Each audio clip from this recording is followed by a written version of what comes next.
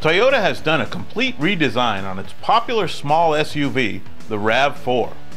And without any suspense, we'll tell you right now that we feel it's been improved in just about every way possible. The new looks, inside and out, convey a more rugged and modern feel, and the structure is stronger and better suited to the kinds of tough use that SUVs seem to beg for. The interior offers more room for passengers and cargo, and the overall driving feel is more secure and comfortable than the previous generation. The prominent headlights on the new RAV4 provide excellent illumination on both low and high beam. A one-piece side-opening rear door gives access to a good amount of cargo area with an exceptionally low floor. That makes it very easy to load and unload heavy objects without having to lift them high in the air to clear the rear bumper. Our test vehicle was a full-time four-wheel drive model, but the RAV4 is also available in front-wheel drive only.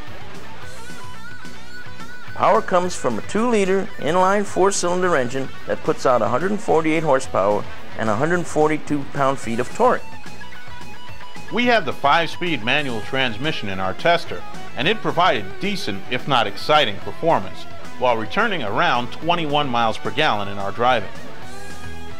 There's also a 4-speed automatic transmission available, but we definitely choose the manual to squeeze the most power from the engine.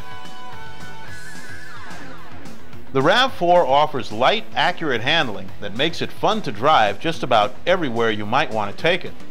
It's still not designed for attacking the roughest of terrain, but its high ground clearance, short overhangs, and good traction will still allow you to get quite far off the beaten path. The base price on our four-wheel drive RAV4 is $17,615, and our well-equipped test model had a total of $24,965.